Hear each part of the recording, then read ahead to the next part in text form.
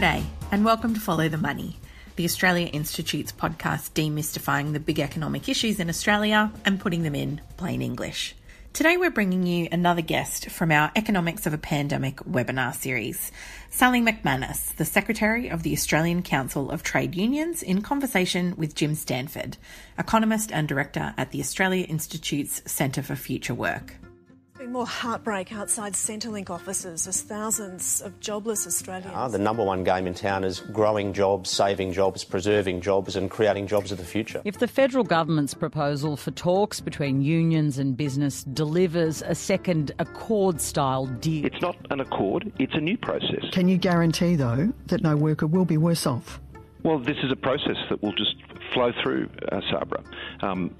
We're getting people together. But it is quite hard to believe that the government spent 7 years attacking unions and organised labour, want to genuinely negotiate. But let's see what their agenda is. Unions to attack wages and conditions for working people who are, after all, seeing us through this crisis. To talk to Christian Porter to take us there. Here's the union leader he describes as his new BFF, Sally McManus. Workers haven't been getting their fair share of productivity or profits, and so we want to see a better system. An overhaul of skills training and the current TAFE model that he says is... We need to stop the cuts. This government's cut about $3 billion from TAFE and training. And a big drop in apprenticeship figures as well. But we hope that there's more funding that's going to go into that sector as part of the stimulus. Can Australia build or at least renovate its way back to economic prosperity? Well, we're expecting between 25 and 30,000 new builds or significant renovations.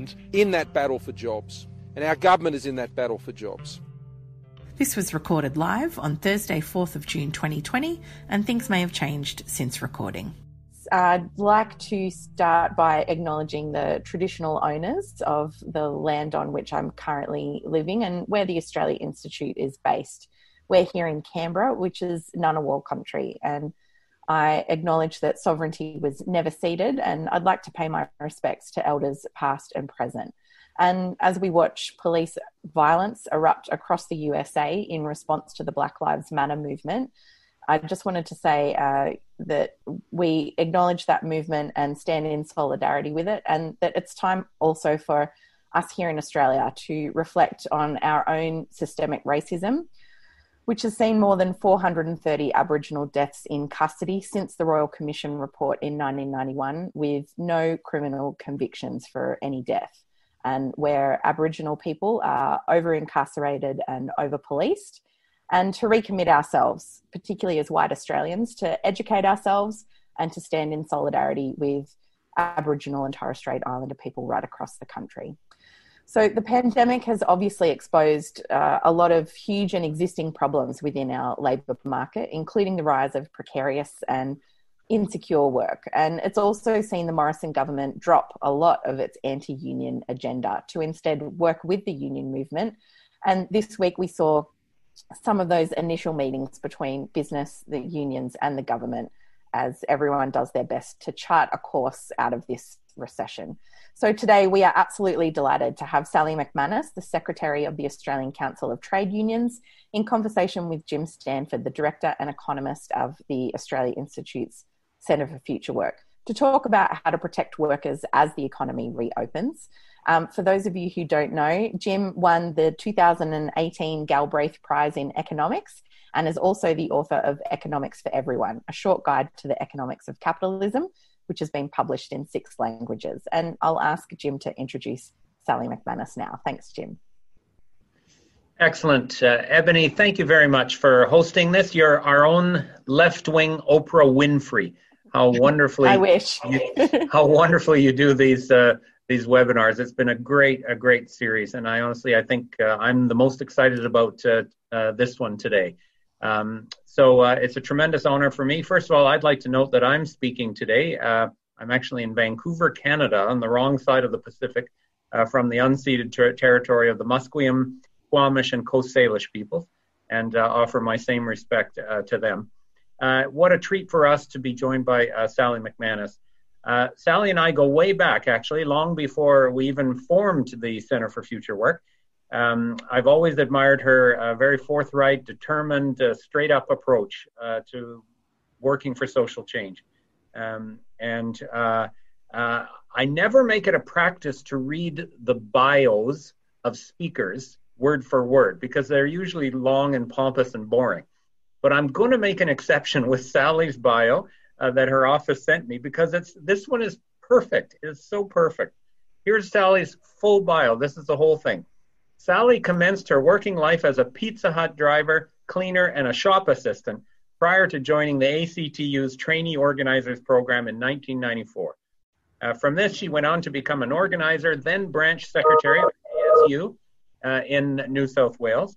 By the way, Sally and everyone, the ASU is the union to which the Centre for Future Work employees belong, and I'm proud to say we have 100% density in our shop.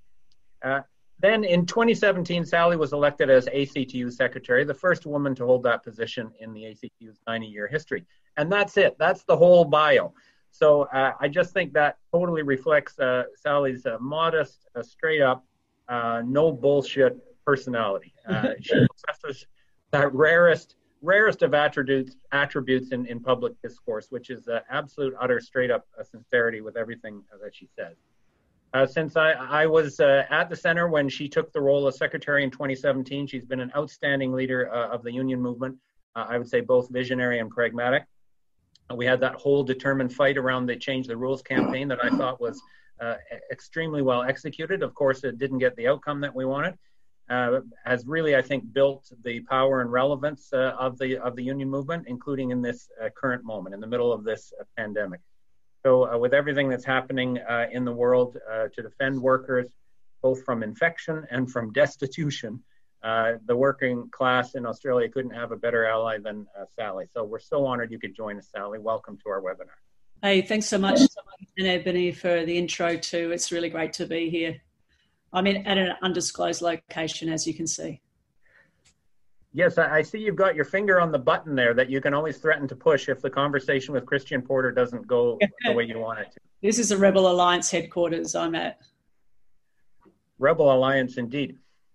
Well, Sally, let me start with a just kind of very broad question. I mean, this is just an incredible moment. We understand that we are living history right now in all kinds of ways. And before we get into some of the details, I wonder if you could just kind of reflect broadly on what you see the threats for working people in this current moment and what you see as some of the opportunities.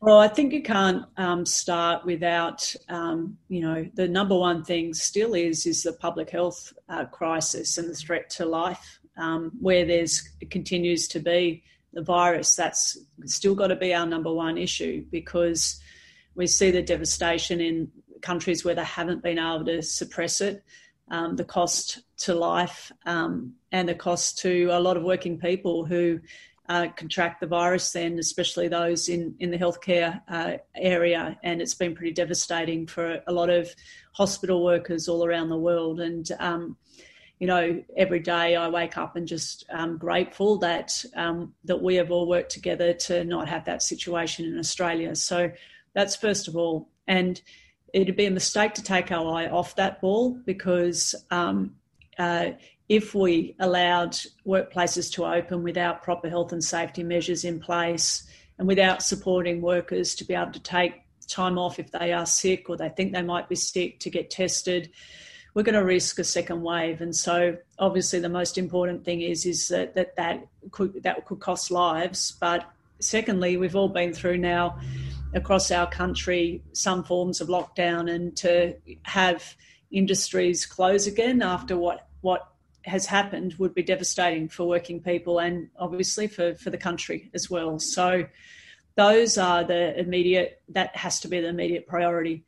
Now, assuming that we continue to suppress the virus in Australia, the biggest challenge we're going to face, I think, will be a struggle over what is the best way to rebuild afterwards. And I remember at the beginning of the pandemic watching this big ideological worldwide struggle happening around what was more important, public health or the economy.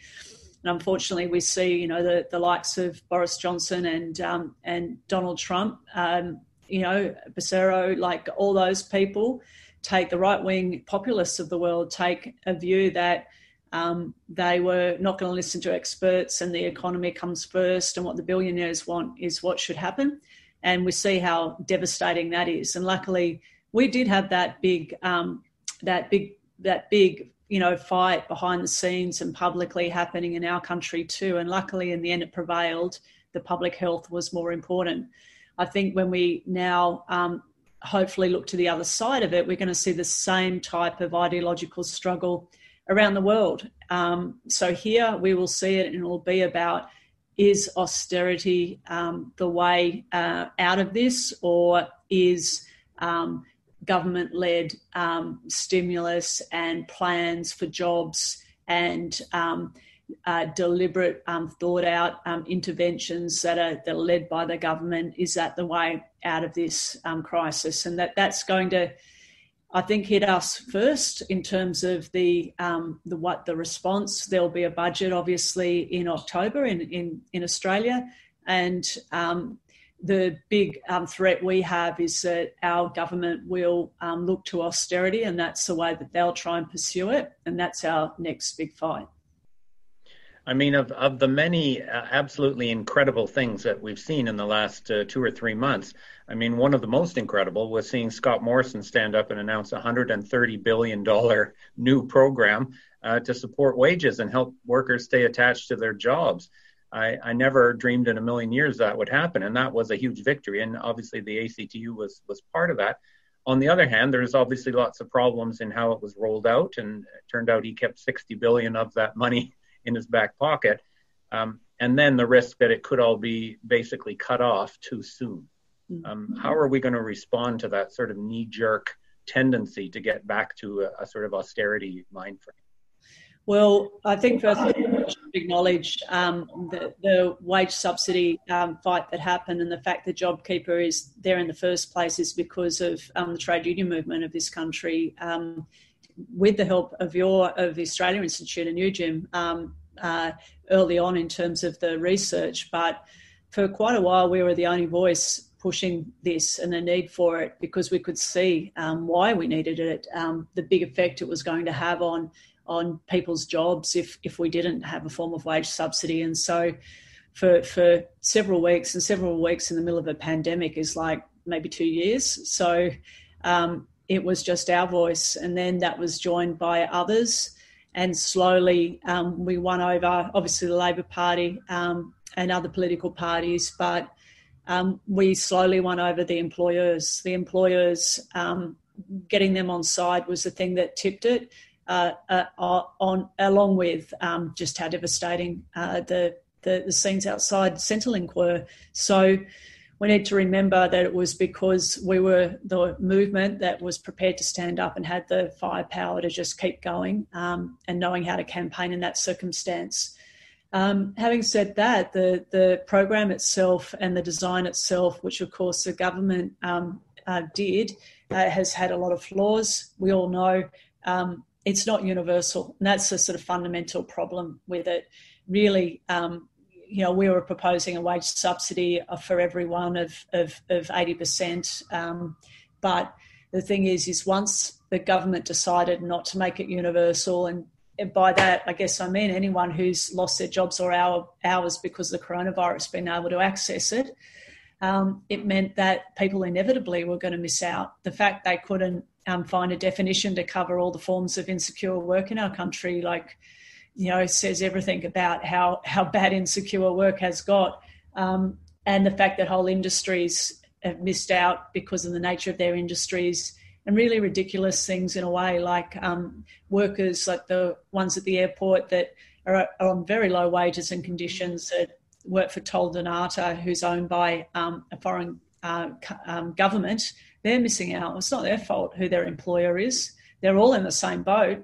So we've got all the working people in our country who have lost their jobs, some getting supported and some not. And of course, all the visa workers too that don't even get job seeker. So, and that's been devastating to watch in terms of people just running out of money and how desperate they are. So addressing the universality of it is pretty important. But now we're running up onto another problem, which of course is it's meant to expire on the 28th of September, and that a whole lot of jobs are being maintained at the moment because of JobKeeper, even with its faults. And so extending it and making it universal need to be, two of our claims.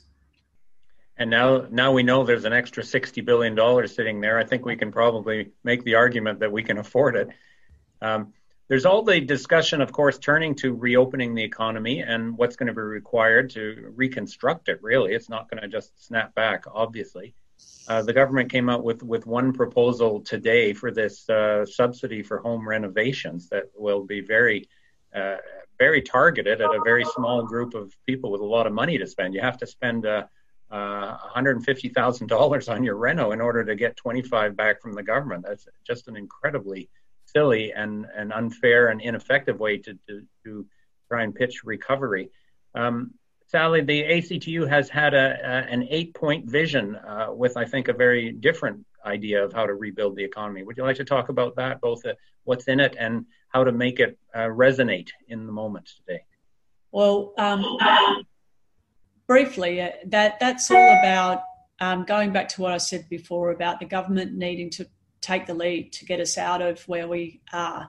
And it is drawn on also the lessons of the past. And so in our own country, during the Great Depression, the government at the time, the Labor government, actually cut wages. And that was sort of the orthodoxy, like people thinking that that's what you had to do to cope. And that just meant that that depression was deeper and longer and harder for working people. And then in more recent history, of course, we had the GFC, where our government at the time took a very different approach to it, and where they had targeted support for industries that then had a knock-on effects to a whole lot of other jobs, which meant that we didn't suffer in the same way other people did. And that's a contrast to, the big experiments about austerity, once again, say in the UK, and what result did they have? The same one that we had in the Great Depression. The effect for working people in the UK because of austerity has been devastating. And of course, you cut back on all the public sector, which is one place where they always attack, and then all of a sudden you're relying on their NHS in the middle of a pandemic that's been run down and defunded over a long period of time. So, the public sector is going to be a key part of supporting communities, not just in terms of the service provision, but in terms of having good, well-paid jobs, especially in regional Australia, where, public sector employment will mean that you've got people in those communities that are earning fair wages. And where does that money go in those regional communities? Well, you not only do you have the service, which is the benefit and the support for the people there, but that money gets circulated directly, obviously, back into that community. Like if people are working and living in a regional area, and you've got a public sector job, and hopefully most of those public sector jobs have more permanency, well, there's confidence to spend, and people will spend. And then, of course, there's the need for us to look at, what projects, nation-building projects, do we need as a country in order to improve our infrastructure for all the reasons why we'll be able to increase our productivity as well. That will also lead to jobs being created and the knock-on effects of that. So if you look at that announcement that you touched on around housing, and so it's almost like sometimes you think the coalition just target things to who they believe their constituency is, rather than thinking about what's the best for the country. So what they could have done is decided to invest in social housing, which there's such a big need for it, number one. We've also got big problems in terms of housing prices full stop in the past, and the stock of public housing. Being able to put money into that, the benefits of both being able to build something that's going to have a big benefit for people, but also the amount of jobs it will create in the construction industry and all the knock-on effects down the line, would have been much better bang for buck in terms of, the way to go. So Part of our 8-point plan, of course, too, is issues to do with halving the number of insecure jobs we've got in our country. So I know the ACTU has been going on and on and on about it. So I hope everyone on here is bored by me saying it. Like when you were bored, that I know that we've got there. But we've got one of the highest rates in the OECD. There's around 40% of Australian workers that don't even get the basics like paid sick leave or annual leave. And you look at the other countries and successful economies in the world, they don't have the number of insecure jobs we do. So why shouldn't we aim to halve it? Why shouldn't we say as a country, well, we are going to set this as our target and we're going to go about doing that?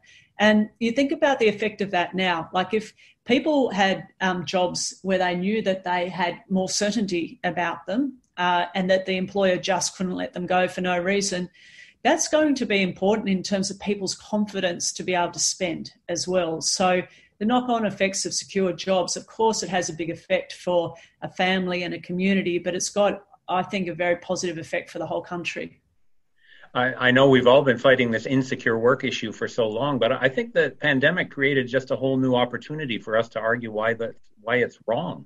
Not just that it's unfair and economically destructive, but it's a danger to public health to have people working multiple jobs and not having sick pay. So that's a whole new dimension. And in a way too, I think in our country, because there has been economic growth, even though it hasn't affected everyone equally, and the world wasn't fantastic for everyone before the pandemic, people in insecure jobs, it got very normalised. And even though they were insecure, and even though they came with all of the weaknesses and lack of benefits, people probably thought, well, okay, I'm still coping. And then what's happened is the pandemic, the first jobs to all go were, of course, all the casual jobs, like just gone because the employer, could. If you were in a permanent job, they had to add it up. They had to think, well, I will have to pay out redundancy pay. So that puts a brake on employers making rash, scared, stupid, or rational decisions. They have to stop and say, well, hang on, is it worth me doing this? Because it costs a little bit in order to let a permanent job go. So you've got to make a much more considered decision. Whereas in this case, what happened is like nearly 1 in 3 workers, lost their jobs and quickly. And so I think it's been a really, really harsh experience for a lot of people in Australia that have been in insecure work. And having now been through this, it's a huge wake-up call for the country, and that we should never go back to what we had before. Yeah, absolutely. Now, Sally, the whole country has been fascinated by the change in tone of the relationship between the union movement and the government, which is obviously a very positive development. And also fascinated by the fact that you and Christian Porter have become BFFs through the course of the crisis. His definition. He said that, yeah. Can you talk a bit about, without giving away any secrets, of course, I would have loved to be a fly on the wall in those meetings that you had yesterday. Talk about the process with the government, these discussions you're entering. Why has the government changed its tone, and what are the risks and opportunities for you in going into that room? Well, when the pandemic hit, all of a sudden the whole country was dependent on so-called essential workers. And those essential workers, a whole lot of them are unionised, strongly unionised. So the whole healthcare sector, teachers, even your supermarkets. And so whilst people, some commentators would say, oh, what's the relevance of the union movement? Well, all of a sudden they were reliant on union members. You think about ports, the construction industry that kept going, the mining industry that kept going. So all of a sudden we were in a different position because of that. So, we need to recognise that that's partly what happened there. Then, of course, we had to respond. And when I say we, the union movement, in terms of, what we're going to do about the fact that, employers were needing to be able to reduce hours because there just wasn't the work there. And we didn't want jobs to be lost either. So there was a period of time where there was a lot of common interest, which rarely happens, for a period of time, about just focused on saving lives and saving jobs. And so I think that our industrial relations system, as much as you will hear commentators saying it's inflexible, have we got any more proof than what has happened in the last 8 weeks that we will never be under as much pressure, our industrial relations set of laws, than it has been in the last 8 weeks? Never, ever will it be under that much pressure. And what did it do? It responded quickly, flexibly, and with protections for workers, like while protecting workers as well. And you compare that to other places in the world where, like the United States, where there aren't those protections, there's no checks and balances, there's none of that. Because what we are able to do is to make changes for just a set period of time to deal with a unique set of circumstances and then go back to all those protections we had before. So it really flies in the face of what some of the commentators are saying. So in terms of the relationship with the government, I think that some of the things that have happened is that ever since work choices, the general view of even before then, but in particular since then, was to demonise and delegitimise the union movement. And it was like a full-time job for some people in the coalition. And that's what they saw they were there to do. And every day it was like, let's put out a press release attacking, the union movement of their country. And for them to step away from that is not a small thing. And we shouldn't underestimate that just in terms of history. Like that's a big thing for them to do, to drop the Ensuring Integrity bill that was all about, destroying us. A big thing for them to step away from that as well too. And I think it's because they realise that in order to get through this, that cooperation is, at least giving that a go, like seeing if it is possible. I think that that's what's in their head. I think the other thing is that after they've worked with us, they've realised that probably a lot of things in their heads or have been told to them or their own folklore isn't right. Like this idea, like at the height of the pandemic, that I think there was fear from the government because it was a unionised workers that somehow like we'd all go on strike to push for pay rises or to somehow, disrupt the things. And they didn't realise that they're not our principles. Like we knew what we were facing. The nurses knew what they were facing. People did everything they could to get, more nurses operating. People have done everything they can to get the PPE. Like we were pulling together because, we care about people first. And that I think they saw that up front, and that any view that we're somehow opportunistic, selfish people had to evaporate because that's not who we are. And so I think probably some of their own, folklore or narrative about us sort of collapsed a bit. Not to say that they, some people within the coalition or outside might try and, redraw those cartoons like when they want to, but it's sort of they couldn't deal with that. The final thing I want to say is that it's conservative governments around the world, it's not part of what most of them do, just this sort of, obsession with attacking their trade union movement. Like they may not agree with them and they constantly would come up with policies and that unions would disagree with. But what's been happening in Australia has been at another level for a long time now. So it shouldn't be such a big thing for a government of the day, no matter who they are, to say, well, here's a crisis affecting working people. We're going to talk to working people and their representatives. And I just hope that's a normal thing into the future. Having said that, we've got no illusions. There's a whole history there. We're going into this process just to do everything we can to continue to advocate for stronger and better workers' rights. I have heard from several unions that their membership has grown during the last few months of the pandemic. So that's an interesting sign about what you say about social legitimacy and relevance. Do you think that can be sustained? Nearly every union, this is the case, with some exceptions, and the exceptions you can imagine. I mean, the flight attendants union, all their members are pretty much stood down, and that they've got a very uncertain future. Some other unions that are in that situation, like the MEAA, although they've also had people join too, but nearly every other union's seen a quite big surge in membership. And I think it was not just about the legitimacy. I think it was that point where a whole lot of people who aren't union members have sort of always benefited from the fact that other people were union members and the fact the union movement was there. But they all of a sudden thought, oh my God, I might actually need to be a member of a union because of the crisis. Like, well, I'm going to lose my job. What are my rights? What am I going to do? How do I keep safe at work? And it was no longer something that I think a whole lot of people could just sit back and think that everyone else, would protect them. Like there was, that's part of the reason I think a whole lot of people who thought, oh, well, I support unions, but I haven't joined. It was a bit of a tipping point for them. Sally, let me ask you one more, I think, important question before we go to the audience for Q&A. We're all absolutely distressed at what we're seeing unfold in America with the violence and the racism and what that means and what it could mean down the road. Unions, of course, around the world have tried to unify workers, not divide them. How do you, as a union leader, see this moment and the importance of a multiracial workers' movement?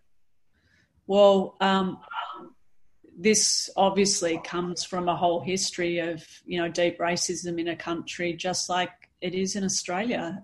That's, as Ebony was talking about at the beginning, the, disproportionate, how many Indigenous people in our country are incarcerated, life expectancy, et cetera, day-to-day life in terms of what to expect with the police. It's not something that we just look at the US and go, oh, isn't that terrible? Thank God that's not happening in Australia. That does happen in Australia. I think the thing I wanted to say that's in addition to that is the other things happening in the United States.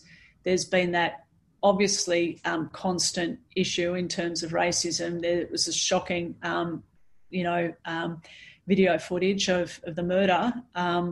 But the other thing that's happening is the pandemic is having a disproportionate effect on people of colour, Black Americans. So Afro Americans have got a much higher death rate for all the reasons that we know, like not being able to be in isolation in, a nice big house and, the types of living that the poorer people have.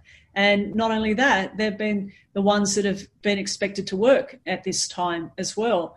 And also unemployment in the US. So many people, because they don't have the protections we have, and there's no JobKeeper in the United States, that, who has been worst affected by that? So it's like extra layers on top of it. And so I sort of look with horror, like, on one hand, like the bravery of people protesting, but then again, they're also doing it in the middle of a pandemic, and that you watch that happen and you think, well, is this society, and the fact it's been stoked by their president, is it falling apart? Like, has it reached its conclusion in terms of the level of unfairness and inequality that basically the pandemic has not just laid bare, but just sort of come down with like a boot on top of people? And that, is it that people have just said, well, what have we got to lose? Is that really what's happening?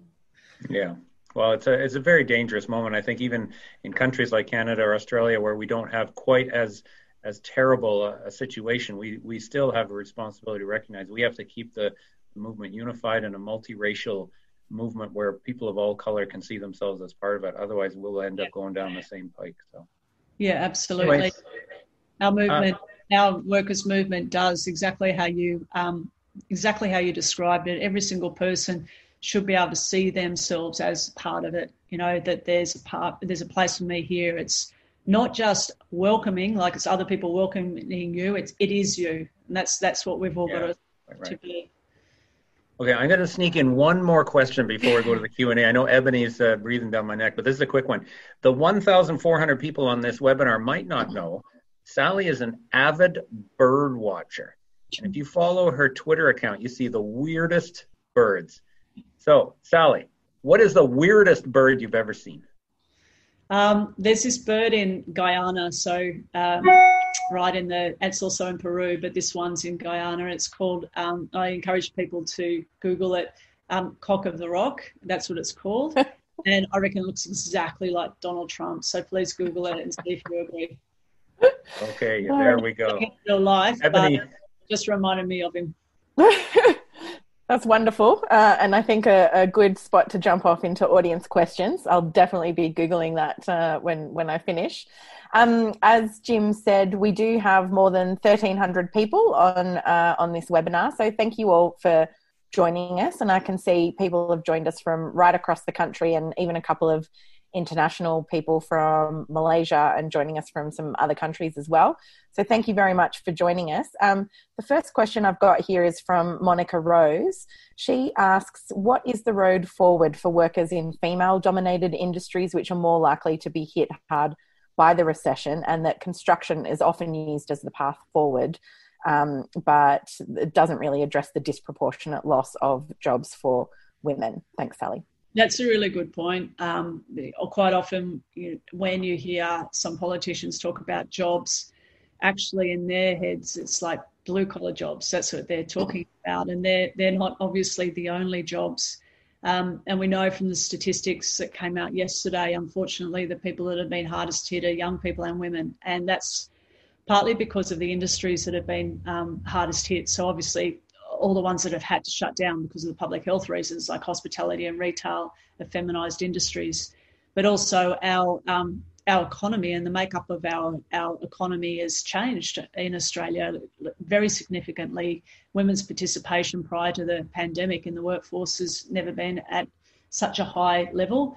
The other thing is, though, in Australia is we've got this really gender segregated workforce. So that just basically means that there's a really high percentage of women or men in different industries. So we haven't done a very good job of breaking that down. And those industries that are feminised, for example, early childhood educators is a really good one, are undervalued. And they're undervalued because, historically it's been seen as women's work. So if you think about early childhood educators, some people or our society has thought, well, women do that for free. Like, why should we value this work because it's been done for free in the past? And in the past, that was also arguments for nurses too. Well, women went and volunteered to be the carers in various ways, and it certainly was for community workers too, that care for people, family members. You did it for free. Why should we value it? So that's a big fight and a struggle that is going to obviously have to continue post-pandemic. But thinking about those industries in terms of recovery is partly also why I was talking about the public sector before as well. So you think about teachers and nurses and all of the other public sector workers in education and in service provision. A lot of them are feminised too, but they also need to be like the key thing that government invests in order to pull us out of the recession we're in. Thanks, Sally. Harsha Parara, if you're on there, we're going to come to you next, but I'll take one more question from the typed questions here. This question is from Dick Rowe. He asks, what is the ACTU's position on a shorter working week? Thinking particularly, I think, of the 4-day working week proposed by Jacinda Ardern as we move out of the COVID emergency and as a means of expanding workforce opportunities. Well, it's not something that we have thought through in terms of it being a universal position. We know that, we had a big problem prior to the pandemic with what's called underemployment, which is basically people needing more hours and not having enough. And also part of what Jacinda's done is about a temporary measure too, to think about, well, if we're going to keep people in jobs, perhaps this is a way to do it, to reduce the hours. There's a lot to think about with that, but there's a lot to be wary of too, because I can imagine in our country with our political environment, a whole lot of employers grabbing that idea and saying, well, yep, that's great, let's reduce everyone's hours and their pay, which of course isn't the idea that we've been pursuing for a long period of time and working people have, to reduce working hours with no loss of pay. So I think that that's something that we would need to think about, but think about in terms of also avoiding the dangers of opening up some of those ideas, which in the end might get used against us. You're on mute, Ebony. Thank you. Harsha Parara, can you hear me there? Yes. What's your question for the panel? Sorry, I actually posted a question, but my question is to do with the banks going ahead with restructures during the pandemic, which will inevitably result in the loss of jobs. So is there a strategy in place by the union movement to try and pressurize the banks to hold off on that until there's some stability returns to the economy? Well, I do know that a whole lot of not a whole lot, some of the banks who already had ideas about reducing jobs prior to the pandemic are trying to fast track that, in particular the closure of retail outlets at various places. And I do know that the FSU, the Finance Sector Union, and ACTU are obviously opposing that. But if you're from the industry, or even if you're not, you'll know how hard it is a fight against the big banks. I think that one of the other things that will be a challenge for every single, well, the 1 in 3 workers who've been working from home, so bank workers as well as public sector workers, as well as a whole lot of other workers who can work from home during this time. I think that a lot of employers will think, oh, this has worked out well for us, and that we want to keep this going. And so I'm sure some workers will think, oh, this hasn't been too bad if they don't have kids. They might think that too.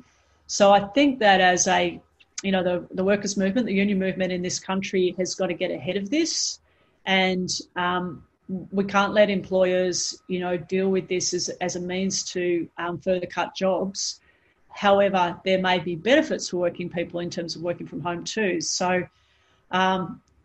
Not to announce something on a webinar, but I probably am, that I think that this is one of our sort of key areas that we know that employers are going to want to move to, and we're going to want to involve working people in a whole discussion in terms of building a workers' claim for what do we say about working from home, like what should be our principles and our expectations from employers that we can unite around to push for across all so-called white-collar work, so that we can unite around that. I guess it's been a mass experiment for a whole lot of people too, so there'll never be a better time for us all to be involved in a discussion about that than a united campaign around it.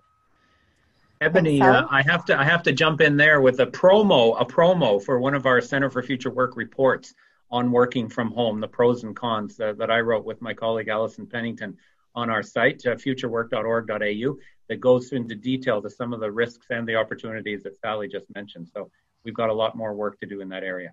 There's the end of the advertisement. Thanks, most definitely. Pam Swain, I'm going to come to you next, but first I'll take another question from Emma Winnell here. And just before we move on, working in tracksuit pants is my number one benefit to working from home, but I do miss all my colleagues in the office, and we've just started back this week, so that's been very exciting. Emma Winnell is interested to hear the panel's thoughts on the university sector, with over 70% of the workforce in casual positions and a lot of people staring down the barrel of job loss with little to no support, either by universities or from the government. What can be done to save jobs in the industry more broadly? First to you, Sally. Well, first of all, a shout out to any university worker that's on here. I know you guys are going through a really, really difficult time. And essentially, I do know too that a whole lot of those vice-chancellors, well, some of them are being opportunistic in terms of what they're trying to pursue too, and that your attempts to build a framework around, or limitations on what employers might be able to get away with, and the difficulties around all of that, and the, hard fight that's ahead now, which is unfortunately going to be university by university, really. But the fact that I think it's Wollongong University that had the highest rate of casualisation, and it was like 75% of the whole workforce. These, jobs and that are very people who've invested for so long in their education, and those jobs used to be permanent jobs. So it's not like, it's such a good example. It's not like they, it essentially we've taken what were permanent jobs and we've turned them into casual jobs. And when I say we, obviously I mean the employers. And it just needs to be an absolute priority in that sector for all the unions that there needs to be strict limits on the number of casual jobs, fixed-term contract jobs, when they're used and how they're used. I know how horrible it's been for all of those people who've been let go in that sector, but the fact that even they were in that position in the first place is not good either. So I think that there's going to need to be a united fight around, if possible, like common demand around returning that.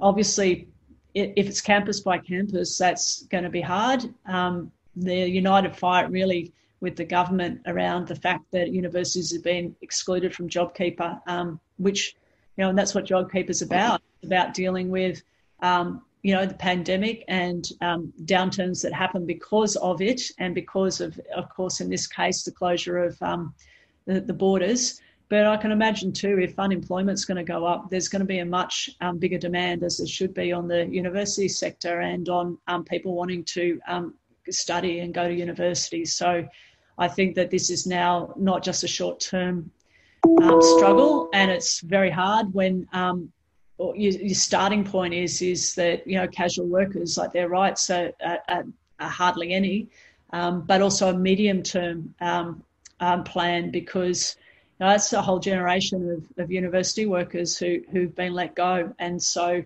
the people who are in the permanent jobs, there's an obligation then to say, like, never again. Like, we've got to now insist on permanent jobs. Jim, did you have anything you wanted to add to that? No, that really covered it. The exclusion of universities from JobKeeper is inexplicable. I mean, this is an important export-oriented industry.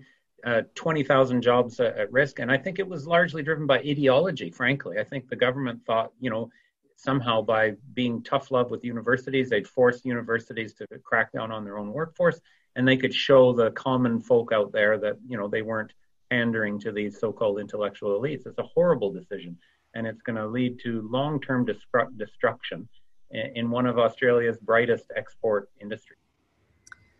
Thanks, Jim. Pam Swain, are you there? Can you hear me? Look, I am. Ebony, I'm going to say, what was the question that because I've written a lot of questions down, which was the one you particularly wanted me to ask? There wasn't one in particular. It was only because you had your hand raised. I'd wave my hand. Okay, your pick. All right. Look, universities, my heart goes out. Creative industries, because that's my industry. It's terrible. I was just going to ask Sally, though, about the job market, or how people get jobs, whether they're people who've just come out of uni, whether they've come out of school, whether they've lost their jobs and looking for something new. We always had the 457 visa thing going, and there seemed to be a lot of jobs taken up by people coming from overseas, which is fine. It's worked really well in the restaurant business, etc. Incredibly important there. Will you be able to take on board that part of the working economy as you talk to government?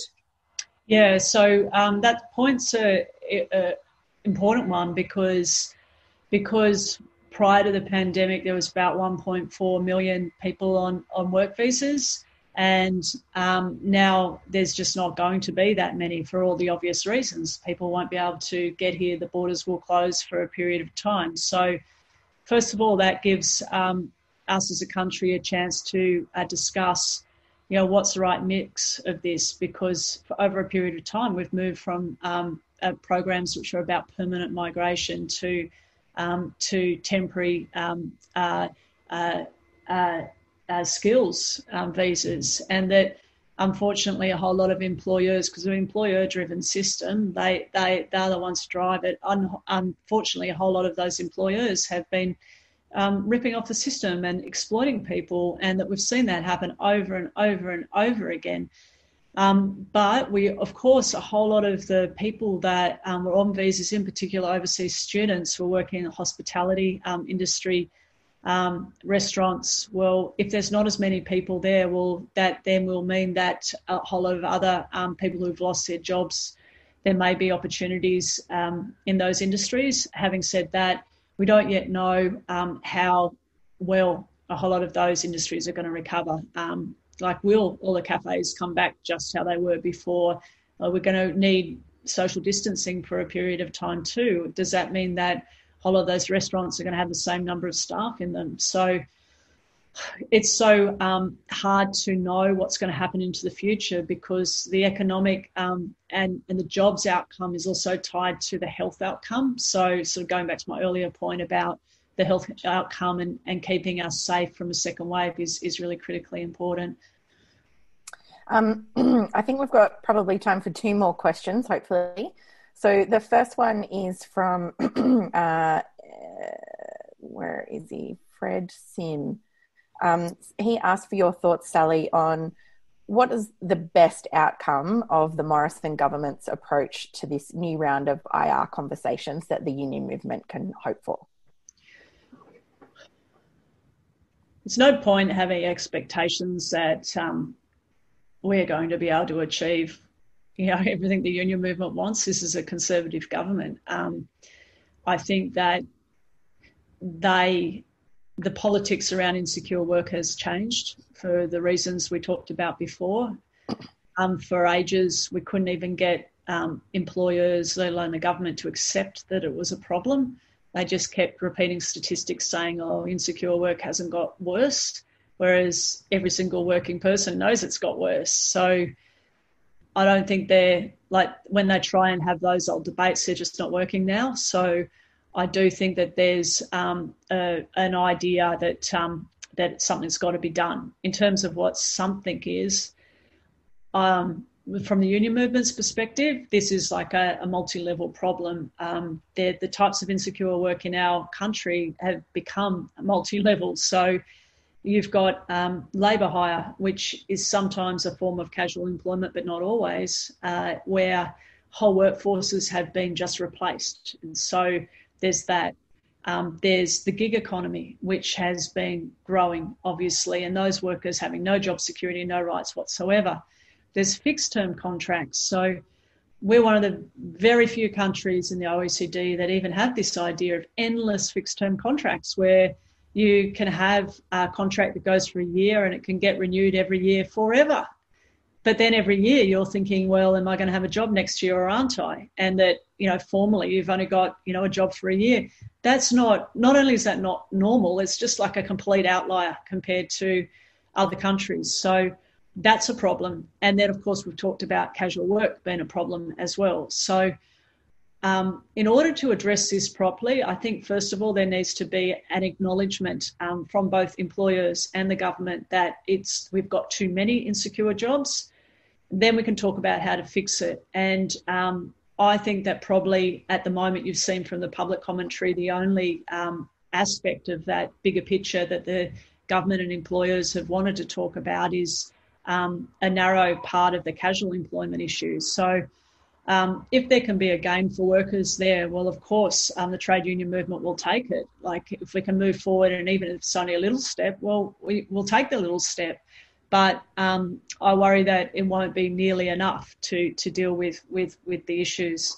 In terms of wage theft, this is another good example of where public campaigning by the trade union movement has meant that public opinion on this issue has changed. And whenever public opinion changes because of your campaigning, you create territory that governments may move into because they can see that the public are on side. So there may be an ability to get better laws in terms of stopping wage theft and workers getting their money back, and fines on employers, those type of things. But again, in that area, like one of the other issues is union officials, union delegates, but union officials not having access to workplaces like we used to to be able to stop wage theft. Like, I can't imagine that the government's going to change that.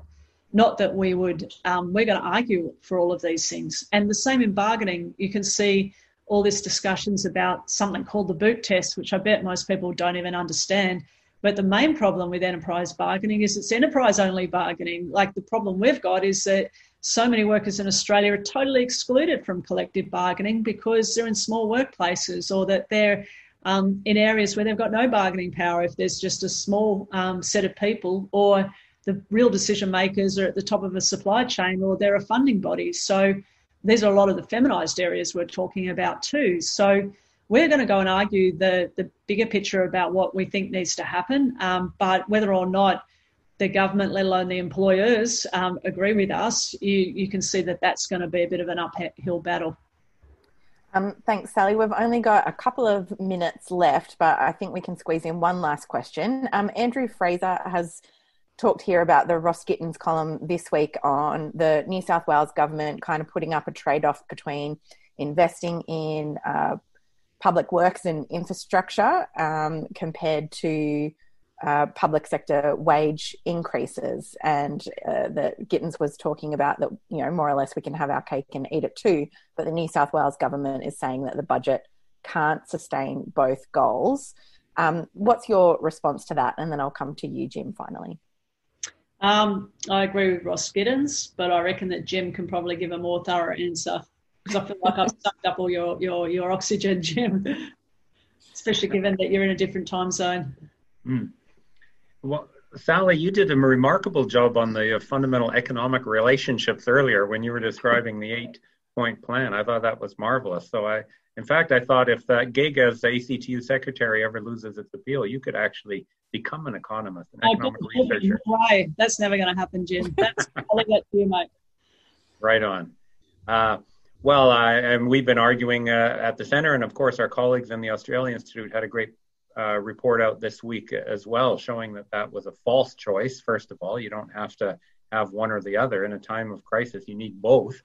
And moreover, the amount of jobs created by the infrastructure spending was less than the number of jobs created by keeping the pay going into normal pay rises.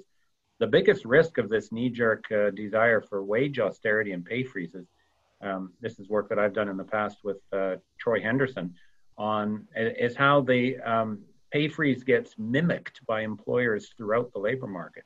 We saw this with the first pay cap in New South Wales in 2011, which was supposed to be a temporary measure, and it's still there 9 years later.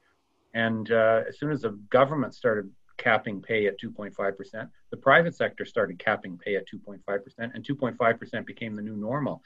If governments get away with the wage freeze now, luckily the one in New South Wales has been defeated for the time being, but 0% will become the new normal, and that's going to take us right into the depression that Sally was talking about earlier. So I'm really glad that the unions mobilized and others mobilized in New South Wales, and hopefully that will be the first of many victories against that type of policy.